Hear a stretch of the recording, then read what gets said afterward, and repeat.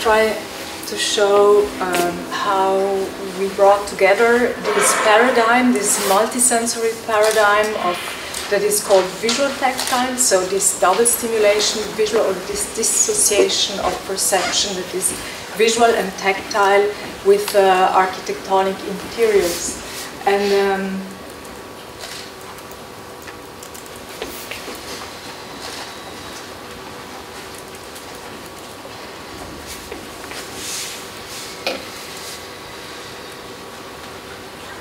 so to start with, from architecture, again, this ideal of the module of this architectonic shelter and this interior space we relate to, and that can develop a certain architectonic presence, as it has been described in architectonic literature, so that architecture seems to have a being of its own, a logic of its own, which is external to our body. This is one aspect that one can find in architecture.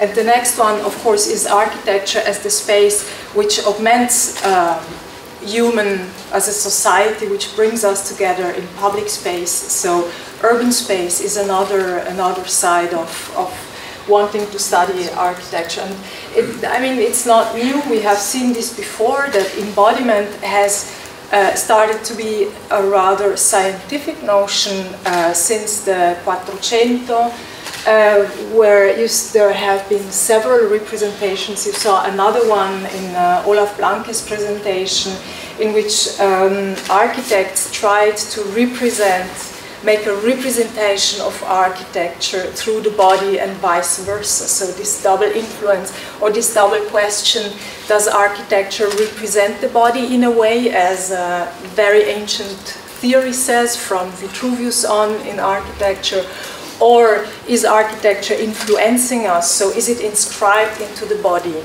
And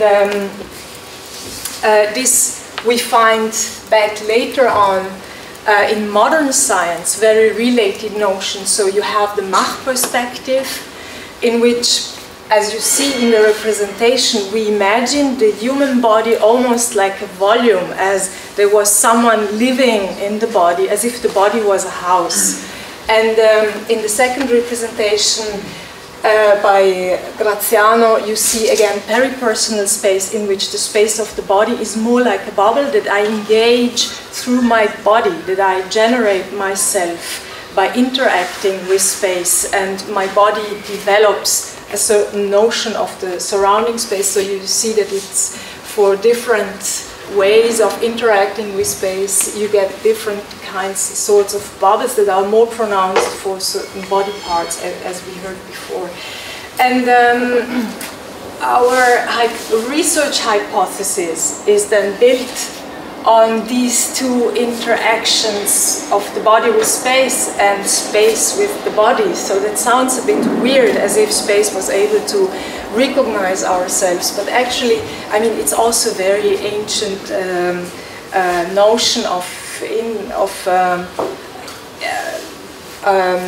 the vision, whether the vision is a projection of ourselves to the environment, or the environment is a projection on vision. So it is a very ancient notion. And you see that what was called before, on top by Vischer, a sympathetic projection. So the question, how do I see the person in front from my own perspective? So my left is the other right, and my right is the other left, would be a projection of the person on a form, on an object. And in the second case, what you see is Wölflin's interpretation of it, which is empathetic. So it involves 180-degree rotation, in the sense that then my right becomes the other right, so that the object is reverberating in myself. So this is a slight change between the two. So the first one was a sympathetic projection, and the second one is truly an empathetic projection, which has been translated into English only later in psychological terms. So basically the term of empathy, which is today used in sociology and in psychology is related to interpersonal exchange, comes from art and architecture, only that architects have forgotten this for many decades. And There is a third notion built on top of this, which is based on the sense of space, in German Raumgefühl, and the sense of shelter, based on the fact that humans have developed inside the shelter and have developed a notion of orientation inside this architectonic volume. So this theory draws back to the ancient idea of the module, of the theory of the perfection of the architectonic module. And in fact, it relates also a lot to contemporary notions of immersion. So being immersed in a space, being here and experiencing the space as it is. And to illustrate that, I'm showing two quick images of my own work. I am an architect, and this is how I got interested in this idea. So the model or the object as something which mediates between a space that can be immersed within and an object in the landscape, forming an object for humans. And the second one, again, also through digital media, the representation, an immersive representation, and then this external view of the environment as an object. These are two views which should be very important for architects to be mediated, only that we have very few or very little tools to do so. Basically, the main tool is our body, is ourself. So we stand inside our project and somehow decide intuitively based on our own experience of the image and of our ideas. And this is also how it has been for many hundreds of years. You see Vignola's representation of perspective, in which crucially the architect is overlooking the inhabitant and the object and space. So perspective is something which is thought to mediate between these two ways of inhabiting. So the exterior perspective of the object and then the immersed perspective. And here I also want to pronounce it this way, because it's really this visual Wölflin perspective of the object and this Schmarzow vision of the interior. And it's probably not an either or, it's both and. So it should happen at the same time. It shouldn't be two rivalizing concepts. It's really something that should go together. Next to what maybe was before a projection of a metaphor or of the symbol into the environment as some sort of proportion. So the idea of proportion is changing into maybe an idea of scale, where you have several scales playing together, working together. And at this point, we also come to the research that we have done at the lab, working with differently scaled environments. You see a large space and then a very narrow space. We had a flexible wall, and the idea here of this space is that the walls are within this peripersonal space, of which you will hear more later on by Andrea Serino, so that the walls are within grasping space. They are close to the body, but they do not touch the body, while here in the first image, you see that they are at visual distance, so it's more a visual space which is being engaged. And in our hypothesis, of course, the wall in peripersonal space becomes more of an object, and this is more like of a situation in which you are immersed, with certain, hypothetically, with certain neurological implications as well, which should be shown, for instance, in our visual task that we have developed. So we made participants performing length estimations. You see that the bar is in the middle, so before the experiment they had to memorize 50 centimeters bar, and then after the full body illusion, after the stimulation, which could be synchronous or asynchronous, they had to estimate whether this bar, which they could see only in 2D, was longer or shorter. And it appeared that only in the narrow space, which is here, only in the narrow space, you can see here, the asynchronous condition, they saw it much shorter. So it means that for the large space, for visual space, it didn't matter. It was exactly the same. But in the narrow space, where eventually there was an interference with the walls and the embodiment was affected by this condition, the visual tactile stimulation helped to estimate this bar in a more realistic way. And we did then a second experiment to test, in fact, whether the body visualized in space affects this perspective, or whether we could, like previous research has shown, for instance by Ramachandran, whether we could say that architecture in itself, so the walls in itself, would be sufficient to evoke this embodied cognition. So am I in an empty module enough, or are the walls enough to stimulate a more embodied position? So we proposed an augmentation of a virtual reality arena.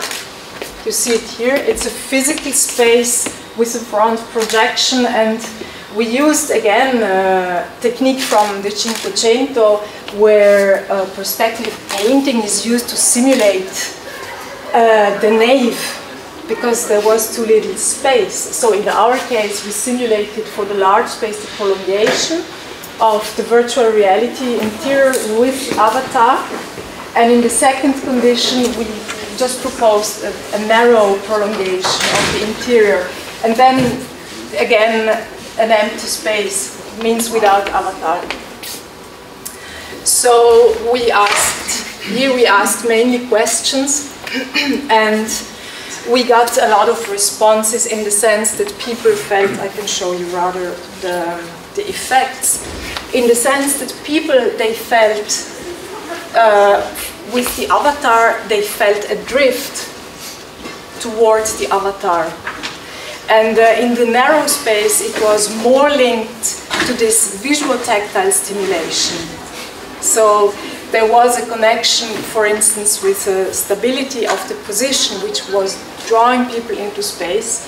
Or in the large space, there was more a backward drift of the avatar. So this was an effect of the large space. And we assume that this is due to the fact that eventually perspective cues were weaker, but also there was less visual support, so that the personal space would withdraw. This could be like the personal space, this transposition into space, which is collapsing, and the avatar is seen as drifting backward.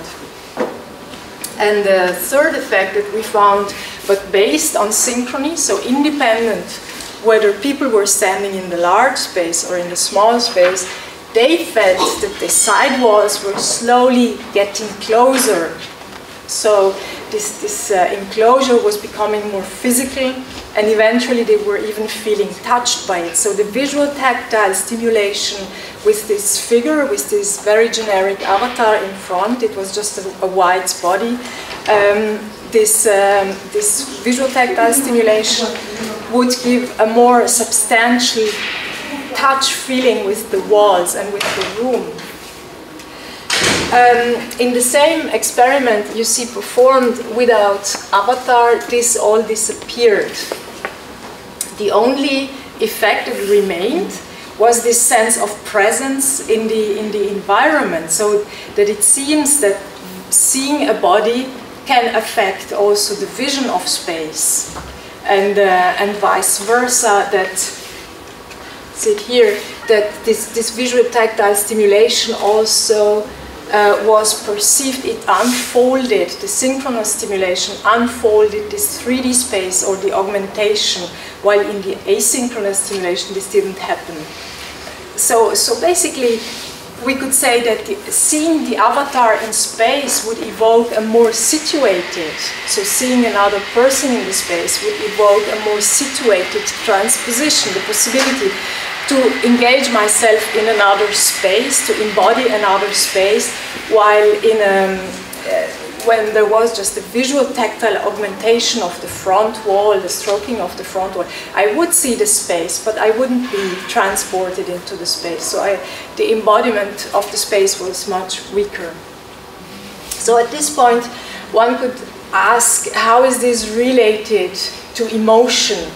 The question that Wölflin and others had asked was related to how can architecture evoke an emotional response. And this, of course, doesn't go that far. This is the question more, how does the body engage with architecture? And if one looks in literature, for instance, Damasio, who has written extensively about emotion, so one of his theories says that we need a body to feel emotions. So basically that it is through the body that we can also engage into, have an emotional engagement, that it takes a body to become conscious of the emotion. And in this sense, consciousness is a form of knowledge that we gain through the body.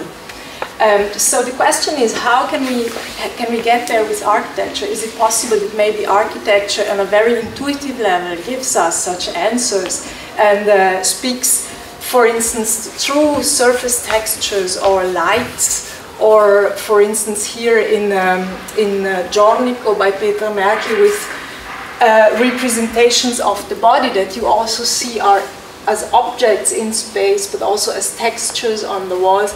Is it a way of answering to a certain search of humans to relate to space on an emotional level, and in what way? A second example for this would be mentioned by Arnheim in The Dynamic of Architectural Form, the moment when he enters the Statue of Liberty and he's puzzled by this very faceted interior, which is so much different from this conclusive exterior shape, and also engaged the constructivist architects in studying this relationship of interior and exterior, so, and related to emotion and sense of shelter. So how could we approach that? And we tried through an interoceptive paradigm, a cardiovisual paradigm, in a mini cave, wearing earphones and shutter glasses. You see a 3D image of an interior projected into the mini cave. So with difference to the first experiment, you get full sight of your own body, which in the first experiment was concealed through the head-mounted display. So here you stand in the room, still view it through a technology, and participants are connected to some shapes that are glowing in the room through their own heartbeat. So here the synchronous condition is synchronous with your own heartbeat. And in one case we have projected body-like shapes that are disposed like texture on the walls. And in the second condition, more like blob-like shape that are similar to it. So very similar images to see whether and what kind of emotions they could evoke and whether they would evoke any emotions at all. And then, of course, there was an asynchronous condition in which for one group the heartbeat was much slower, and for the other group it was much faster. So we had this factorial design. And for the responses that we could expect, since you would look at the difference of the heartbeats while participants were stimulated during these 2 minutes, would the heartbeat rate increase or not? So we would look at the interbeat interval between two heartbeats. Would this augment or would this become slower, smaller? So a high interbeat interval means changes in low heart rate, so that people would be more, we'd expect people to be more relaxed, while high heart rate spectra would induce smaller changes, so that people would be more excited. So what we get when looking at our data is, in fact, here you have the 120% group, and here you have the 80% group. So what you see immediately, and this we have found also previously in other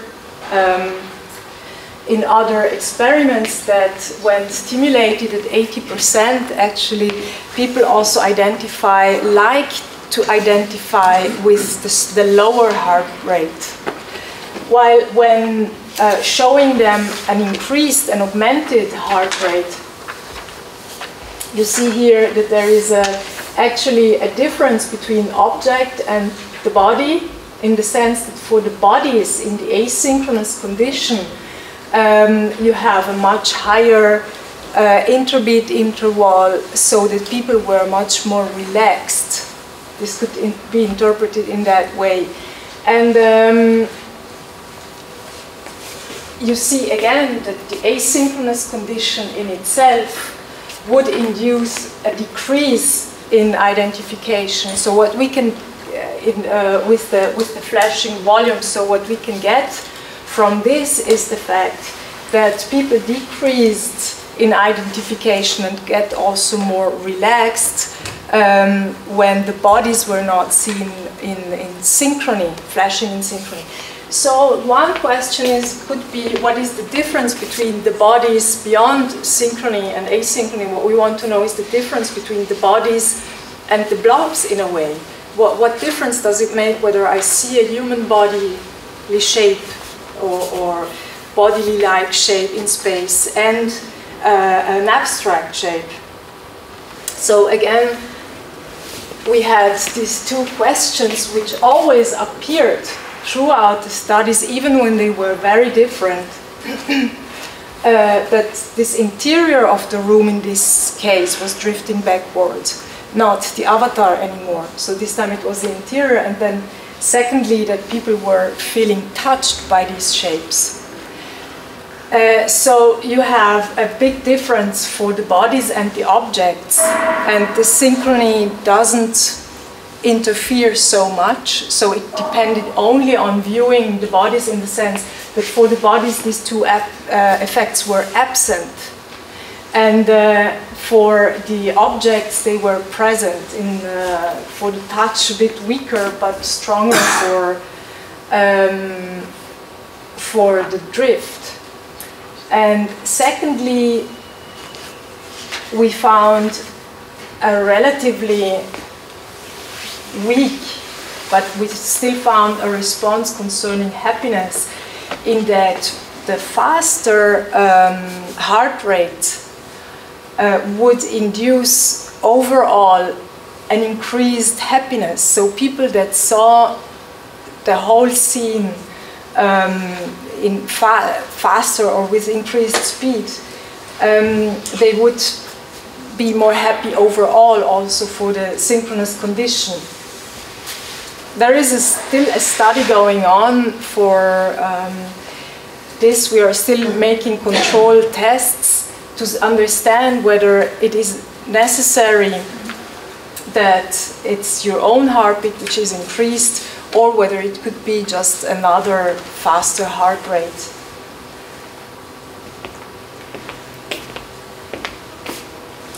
So the question at this point is, how could we introduce all these technologies to, on the one hand, bring values from the past into some future representations? So could we inhabit virtual reality? Could we use virtual reality or technological media to inhabit architecture?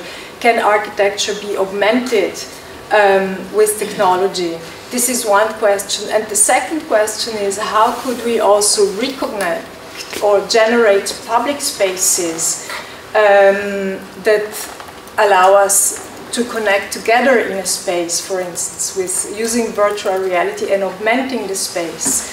This is one way of reflecting on it. And also concerning values like surrealism, I mean, digital technologies are offering us multiple ways to change space and to modify space to our needs. So the question is, how can we engage an emotional approach to these spaces, and how can we engage a more emotional approach to the construction of space? and to the perception of space, so that when it affects us, the day this effect comes back, it will be a positive effect. So this is how we would like to continue these studies in order to integrate technology and to find also a better use for technology for construction, and also science for constructing more humane spaces and improve the quality of spaces. I would like to thank the LNCO for the support, and also the Cogito Foundation for supporting the second study that you have seen. Thank you very much.